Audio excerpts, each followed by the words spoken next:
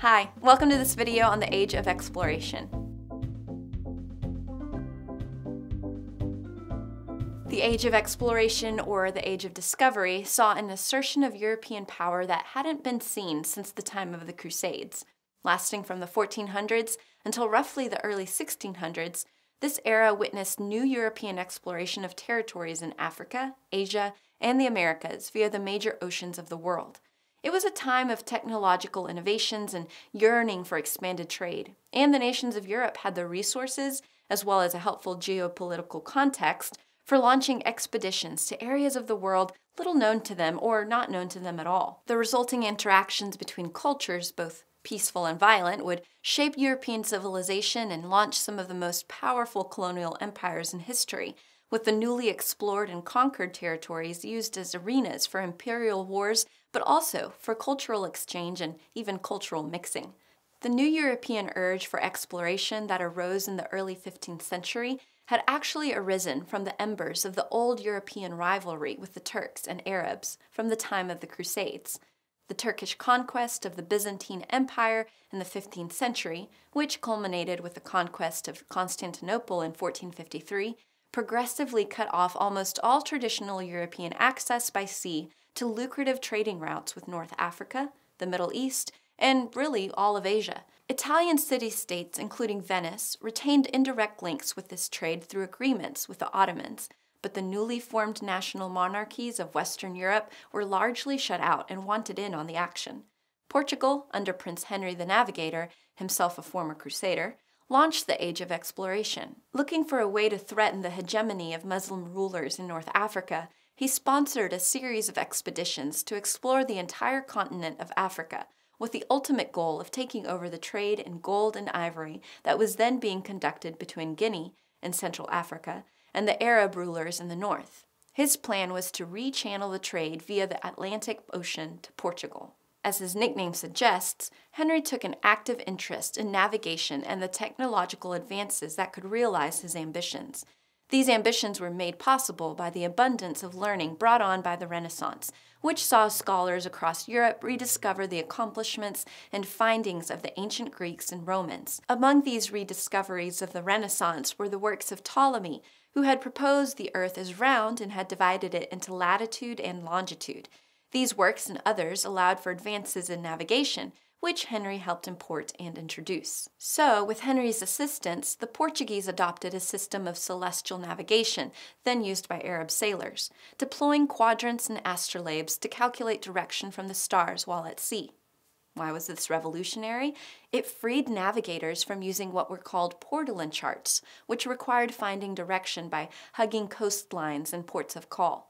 And enhancing the efficiency of this celestial navigation was the dry magnetic compass, an improvement over earlier versions of the magnetic compass, which European sailors were already using widely in the 1400s. Longer journeys required ships suited to the task, and advances in shipbuilding allowed for improvements in sail designs and seacraft that were more durable. Combined with improvements in navigational instruments, these innovations opened up entire oceans to exploration. Europeans now had a navigation system that didn't tether them to coastlines, and they also had ships that could travel fast over the vast Atlantic Ocean while withstanding the battering waves and strong winds.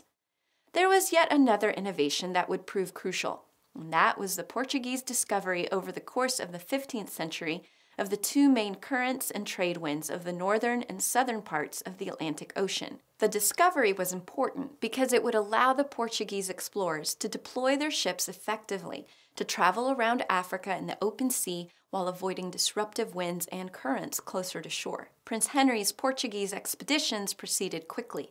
3 Lisbon-sponsored voyages near the coast of Africa took place between 1434 and Henry's death in 1460.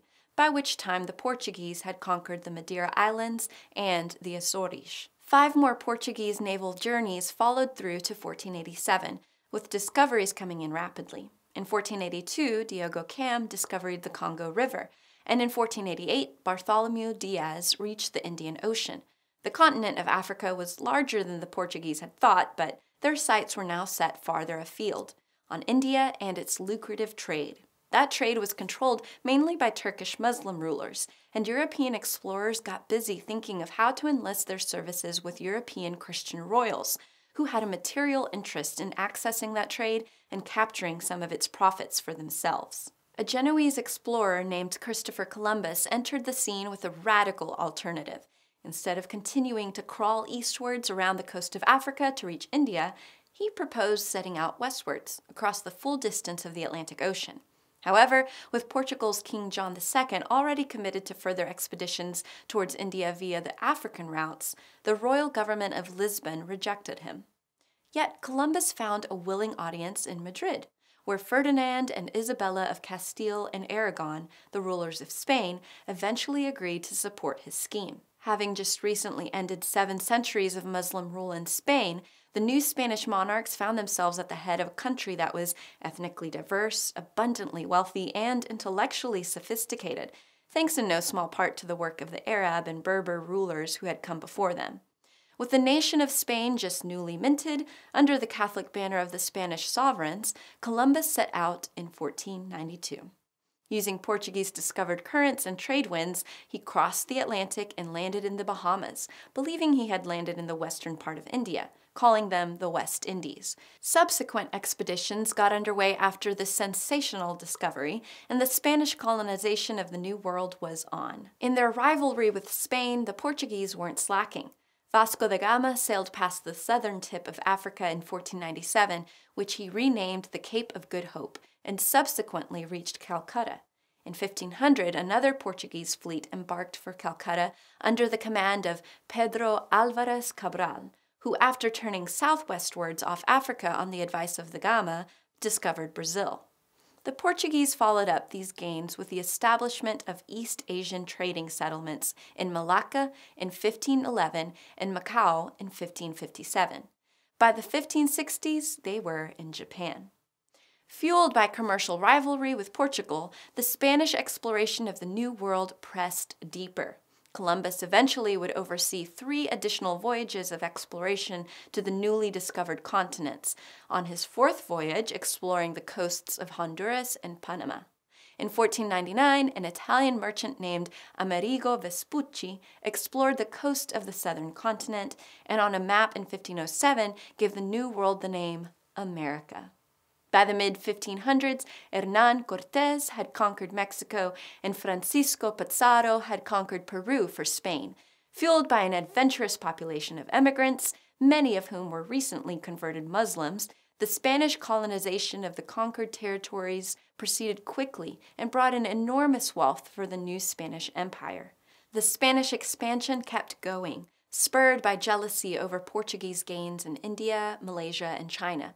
Utilizing the knowledge gained by Magellan, a Spanish expedition sailing from Mexico under Miguel López de Legazpi conquered the Philippines in the 1560s.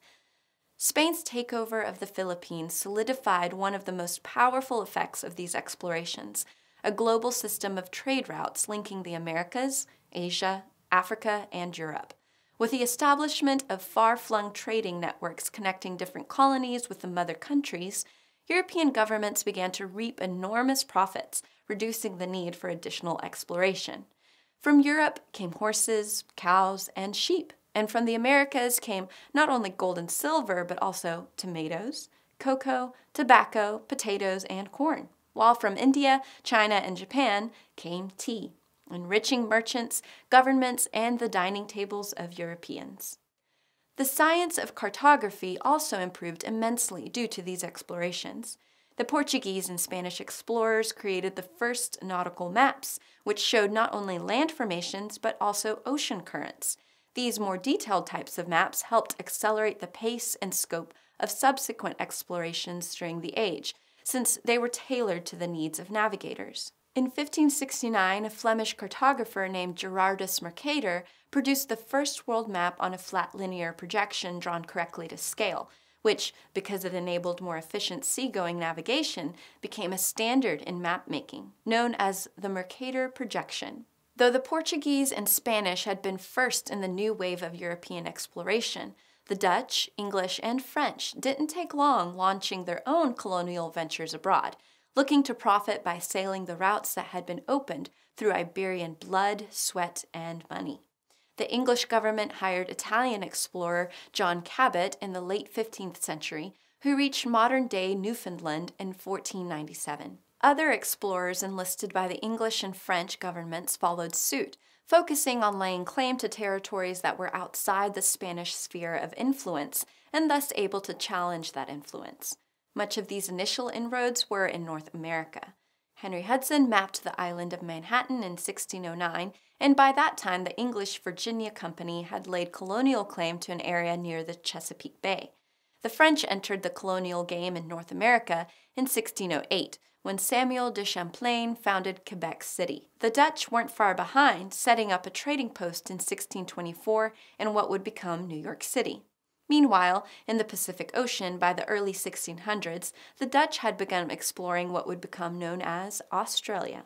Rivalry with Muslim rulers for trade routes had spurred all of this exploration in the first place, and while this rivalry made the ensuing colonization quite aggressive, the conquests were not all massively bloody, and in certain instances were the results of collaborations between Europeans and indigenous peoples. Cortés fought a war to win Mexico by recruiting indigenous allies against the Aztecs, forming a coalition army that reached into the hundreds of thousands. Pizarro achieved his conquest of the Inca lands in South America mainly through barefaced treachery and slaughter, but nonetheless he recruited the help of 40,000 Incans to accomplish the task. In the Philippines, however, the Spanish takeover proceeded relatively peacefully. Though the age of exploration led to high-handed treatment of local populations, resulting in deaths from war, disease, and overwork on a large scale, over 200,000 Aztecs died in Cortés's siege of Tenochtitlan, for instance. Cultures of the different civilizations were also genuinely shared and even fused throughout the age. Though many native inhabitants of the Americas were initially enlisted as slaves for their Spanish rulers, the Spanish government had abolished these slave labor grants by 1543, and with them the entire institution of Native American slavery in the Spanish Empire. A negative effect, however, was the rise of the Atlantic slave trade, which funneled black slave labor from Africa mainly to plantations in the Americas to squeeze profits to the fullest. But thanks to the globalized networks of commercial exchange opened by the age's explorers, Europeans, Africans, Asians, and Americans became careful observers of each other's cultures, broadening their intellectual horizons in the process. In the mid-1500s, Portuguese merchant explorer Fernão Mendes Pinto visited China and wrote of the Chinese Empire's rigorously enforced specializations within different commercial sectors. And during the late 1600s, Carlos de Sigüenza y Góngora, a mixed-race Mexican scholar, used the resources available to him under Spanish rule to research and write on the ethnic origins of the original inhabitants of Mexico.